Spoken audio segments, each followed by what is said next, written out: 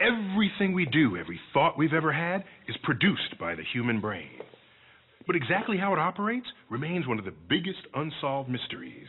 And it seems the more we probe its inner workings, the more surprises we find. Here's one of the biggest surprises. As clever and as perceptive as the human brain can be, and as talented as it might be, it can still be fooled by a simple magic trick. Keep your eye on the ball, son. For centuries, magicians have intuitively taken advantage of the inner workings of our brains. Usually, they keep their tricks secret. But I met up with some magicians who are willing to come clean. Eyes on the ball, son. To help unlock hidden mysteries of how the brain really works. This one? Sure? Sorry. Welcome to Las Vegas, the entertainment capital of the world. I'm not here to get rich quick. Neil deGrasse Tyson, right this way. I've come to be tricked by some of the best magicians on earth. Now, in order to catch fish, you have to have the proper fishing pole, and you have to have the proper bait. The Fig Newton. With just a Fig Newton as bait, Mac King takes me fishing. You and I are fishing out here in midair, but we're not looking for just any fish. We're catching goldfish. Suddenly, a flicker of orange appears on our hook. Neil, hold that glass over here. Check him out. And voila! We've caught a goldfish. That's a dang real fish. It's real. It's real. Magic is a sophisticated art form practiced by seasoned professionals. The rule here in Las Vegas? Who know exactly how to trick your brain. Whatever you catch, you gotta eat. Oh. No, he's still there. He's still there. So, can the age-old art of magic shed light on how the brain works? With more than 100 billion nerve cells, each making thousands of intricate connections, the human brain, a lump of tissue small enough to hold in your palm, is so powerful it can contemplate the vastness of the universe. Yet, it can be fooled by the simplest coin trick. Meet Apollo Robbins. Stage name, Apollo the Gentleman Thief. A few years back, he embarrassed President Jimmy Carter's Secret Service agents when he picked their pockets during a visit to Las Vegas. Today, Apollo has agreed to share some of his secrets with me. First, he shows me a special motion he uses to distract his victims when he's picking their pockets. So when I go for a pocket, and I'm coming out of it like this, that motion, done in natural time, will draw the eye a little I'm going to follow that hand out of my pocket. Yes. Even if that's just a decoy for me. Mm-hmm. And I have a second longer with this hand to do something else. According to Apollo, it's this curved motion that diverts my attention from what he's really doing, stealing something from my pocket, or making a coin disappear. Neuroscientists Susana Martinez-Conde and Stephen Macknick have come to watch Apollo. They're hoping he can help them solve a fundamental mystery. How does the brain decide what to pay attention to? Neuroscientists know a lot about how the brain works. We know where the visual centers are, we know where the auditory centers are, but we don't really have a very good idea about attention and awareness yet. They decide to video Apollo using his curved motion to make a coin disappear. Back in their lab, they prepare test subjects to watch it. They fit them with this contraption, equipped with tiny cameras aimed at their subjects' eyes. We're measuring the eye position 500 or 1,000 times a second, and what we're analyzing is where are the eyes at every given moment of time in comparison to what's being presented on the screen. The experiment reveals their eyes follow the path of Apollo's hand, just as he'd predicted. I'm going to move my index finger from left to right, and I'm going to follow it with my eyes. What my eyes are doing right now is smooth pursuit. And smooth pursuit allows you to track a moving target.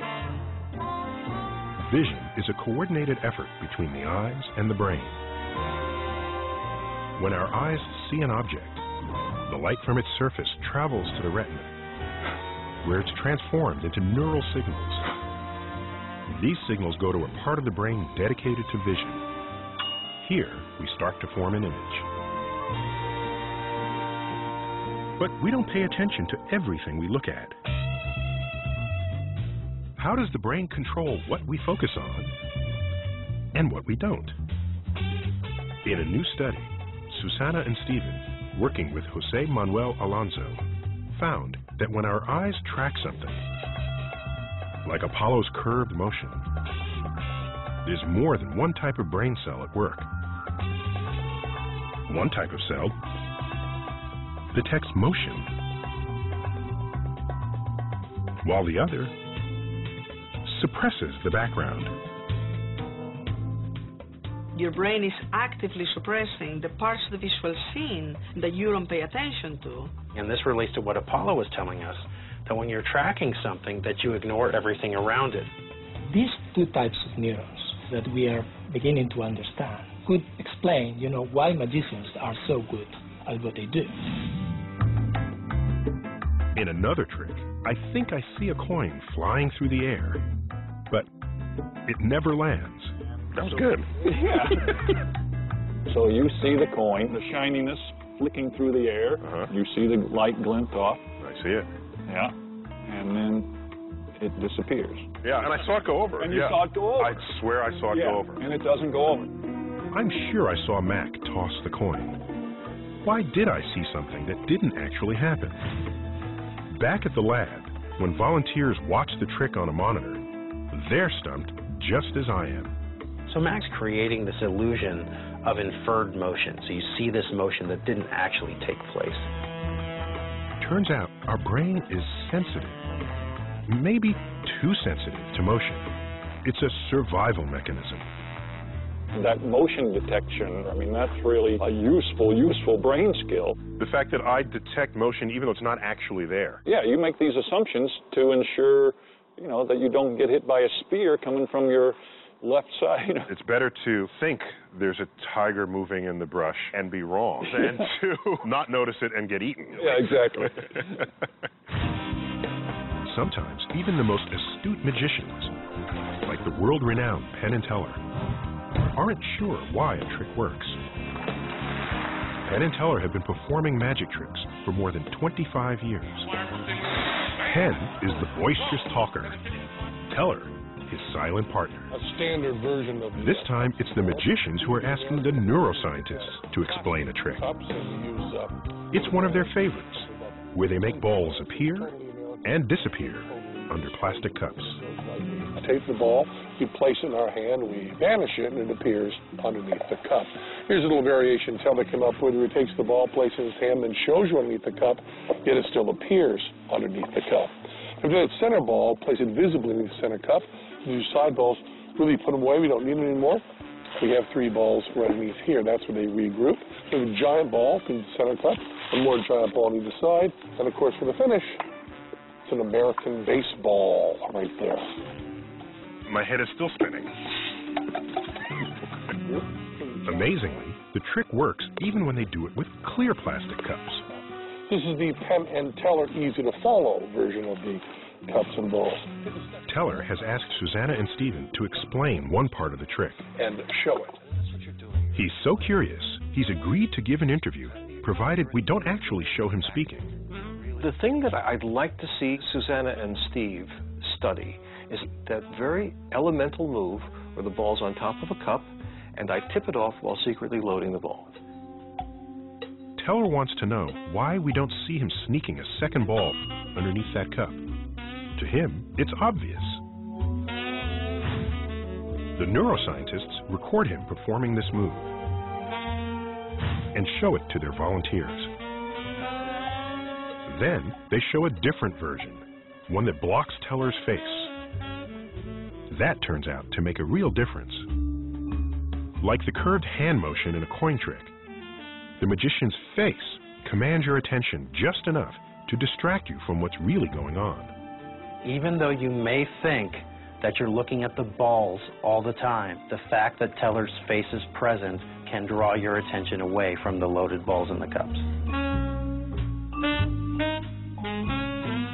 magic is sort of cognitive juggling. The center ball, please center cup, each of the side balls really from... If you come to a magic show with the intention of exercising your ability to discern fact from fancy, and you fail, that's a fine piece of entertainment.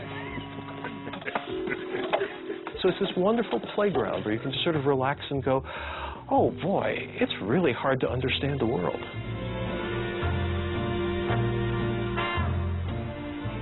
I'm hoping that our work here gives people a different perspective of magic. What's fascinating about our work is that we are a study of human nature, of human behavior. And we have certain information that has been passed down through generations that can be utilized in a way that interfaces with science. And I'm really excited about that collaboration.